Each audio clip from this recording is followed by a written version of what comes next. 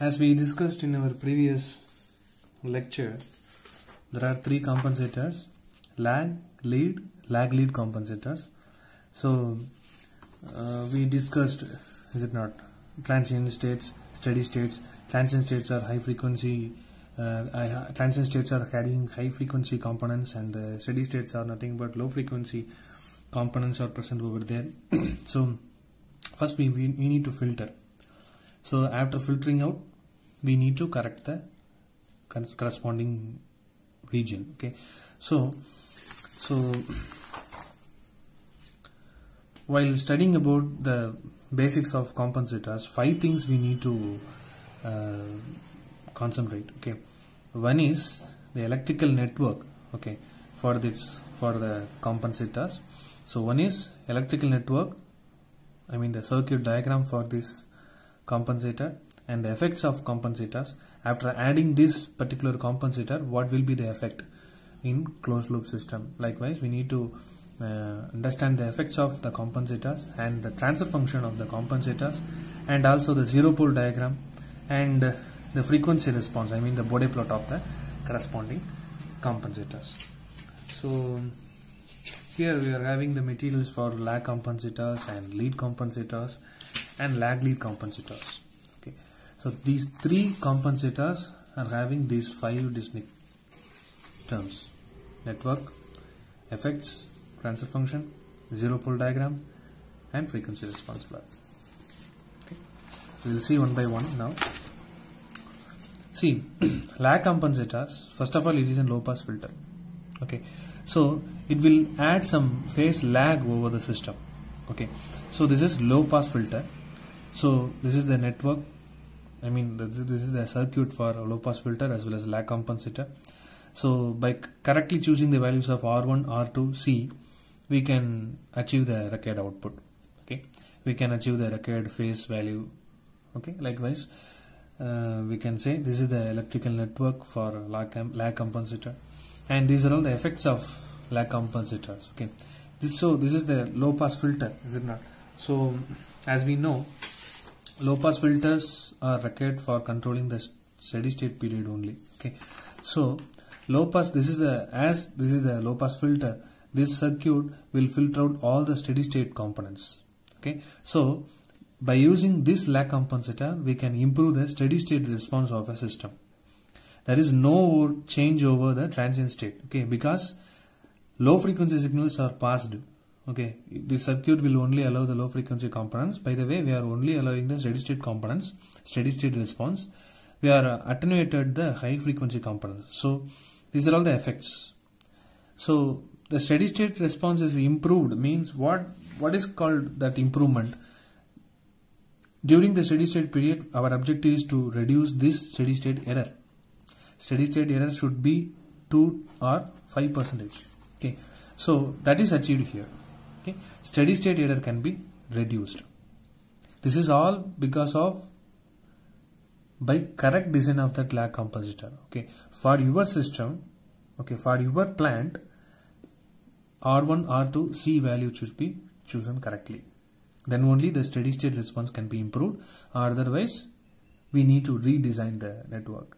Okay, so this is the network, this is the effects, and see, this is the transfer function of that compensator. G C of S, we already know it, is it not? G C of S is nothing but the transfer function of compensator. So zeros, this is pole, ZZ, PZ is nothing but zeros of the compensator, poles of the compensator. See, this is already derived. Okay, S plus 1 by T divided by S plus 1 by beta T. Beta is the parameter that is deciding the values of R1, R2, R and C. Okay, so T should be greater than 0, beta should be greater than 1. You need to memorize these terms. So ZC is nothing but minus 1 by T. PC is nothing but, I mean the zeros and poles values are here. And zero pole diagram, if you are plotting these zeros and poles on a S-plane, the x-axis is real part, y-axis is in the imaginary part. Okay, as we are having beta is greater than 1, so 1 by beta T, I mean the pole will present in front of the zeros. Okay, we can say that there will be a right side pole to the zeros. for lag compensators. Okay, in other words, zeros of the lag compensator is greater than poles of that same lag compensators. Okay, zeros will be greater than pole. Okay, so this is the zero pole diagram, and this is the frequency response of lag compensator. So this is GC of j omega, angle of GC of j omega. So this is actually the Bode plot.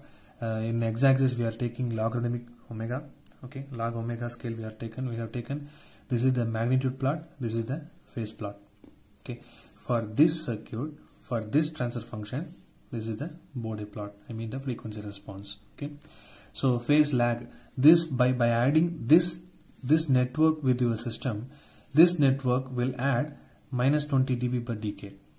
Okay, so we can add some amount of phase lag, and this phase lag can be measured by means of this formula, 20 log of 1 by beta. So the deciding parameter is nothing but beta here. Okay, and this is the phase plot of this particular lag compensator, and this is the phase lag provided by this compensator pi m, and these three things are nothing but the corner frequency is 1 by beta t and 1 by t root beta 1 by t. These are all the things related to lag compensator, which is a low pass filter. Okay, now we will see about lead compensator. So lead compensators are the high pass filters. Okay, so high pass filters, which means we are going to filter out all the high frequency components. I mean the steady state response can be filtered out by applying these lead compensators. Okay, so this is the electrical network for this lead compensator. This is actually the circuit for high pass filter. Okay, what are the effects of adding lead compensator to your circuit?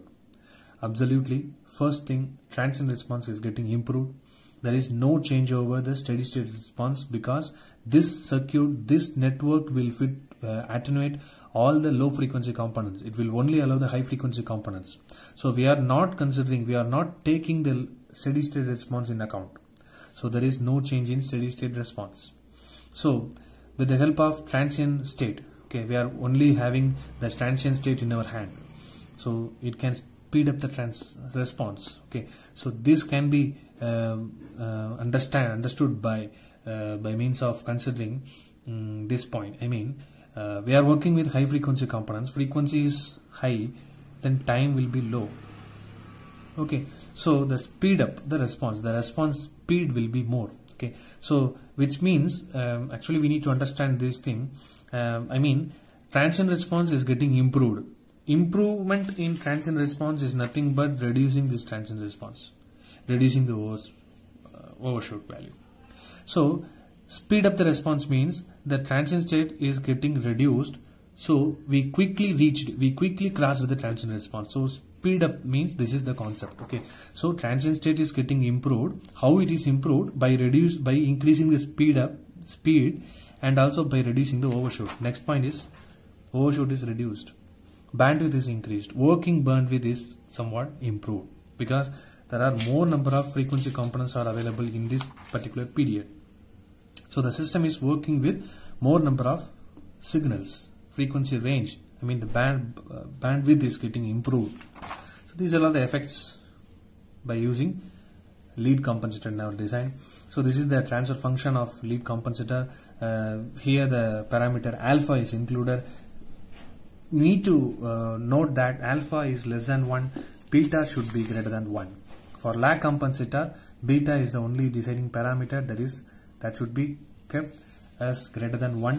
For lead compensator design, the alpha should be taken which is less than 1. So 0 and poles of the values of the lead compensators are minus 1 by t and minus 1 by alpha t. So this is the 0 pole diagram. So while taking, this is minus 1 by t. Okay. This is minus 1 by alpha t. This is the pole, and see, we have taken the value of alpha is less than 1, is it not? So minus 1 by alpha t, I mean the pole of the lead compensator will be greater than 0 of that compensator. So first the 0 will be appear here, and then the pole will be appear here. This is the 0 pole diagram. So once you are keeping the value of beta and alpha of the lag and lead compensators respectively, you can easily draw the zero pole diagram of that circuits. Okay. See, this is the lead compensator, this is the frequency response, this is magnitude plot, and this is phase plot. So this circuit will lead the phase. Okay, if you see this, by seeing this frequency response, you can understand it will give some add up phase. Okay, so it can increase the phase of the system. If you want to increase the phase of the system, you can use this lead compensator. See, this is the slope, increasing slope. It is having the amount of increased gain can be controlled by calculating.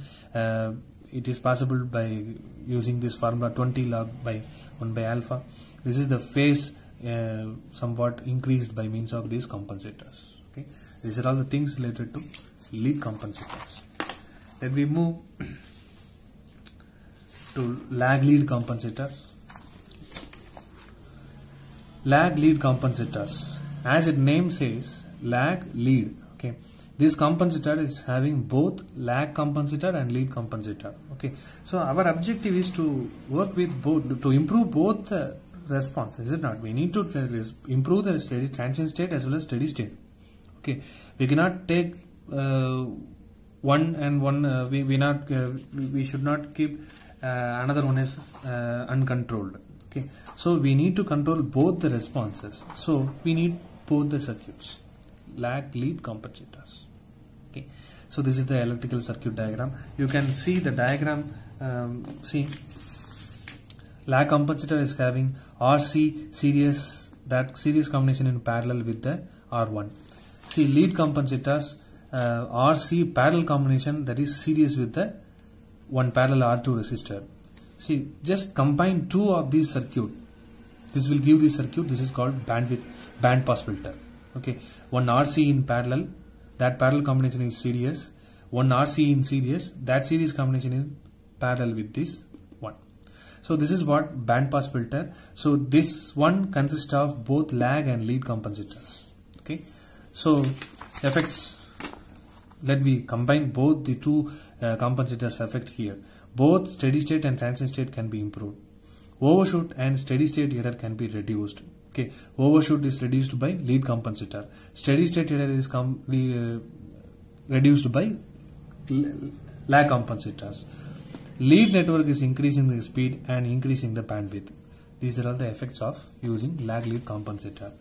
This is the transfer function. Okay, see, here we are going to use two networks. Okay, two networks are going to cascade with the main plant. Okay, so see, so let's see this diagram. So this is the plant to be controlled. In series with the plant, GC of S and one more GC of S we are going to add, which means lag and lead. Okay, so this is what we are going to see. So the series cascade compensators, the transfer function, as we know that block diagram reduction techniques. Okay, series blocks can be multiplied together. I mean the transfer function of series blocks can be multiplied together. So transfer function of this lag lead compensator is equal to S plus 1 by T1 by S plus 1 by beta T1. This is lag section, already we studied. This is lead section. These two equations are getting multiplied together. This will give the value of lag lead compensators. I mean the transfer function of lag lead compensators. Okay. Other things are same. T1 and T2 is greater than 0. Okay, this is not T. Actually T1 and T2 is greater than 0.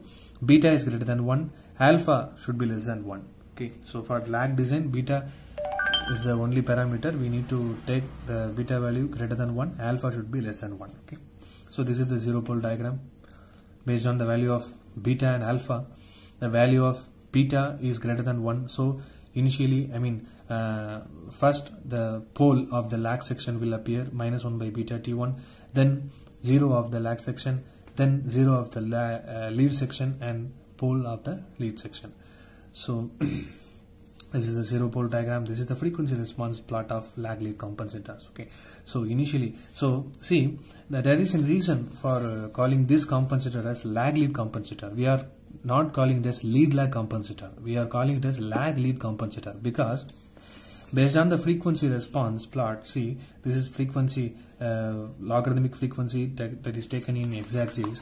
Initially we will have low frequency signals only. Okay, so based on the plot, first you have to meet the low frequency signals, then lag section will work. Okay. After that, high frequency signals will be appear. For that, lead section will be there. So based on that frequency spectrum, first lag compensator will work, then lead compensator will continue the work. So that is why we are calling it as lag lead compensators. Okay, based on the frequency spectrum only, we are calling this compensator as lag lead compensator. So we can see that first initially there is a phase lag in the circuit, and then there will be a phase lead. So the same thing, minus 20 dB per decade phase lag, the same 20 dB per decade phase lead. Okay, so with the help of this circuit, I mean the lag lead compensator, will help you to improve both transient state and steady state response. By correctly designing this equation, I mean by correctly choosing this R1, C1, R2, C2, we can achieve these things.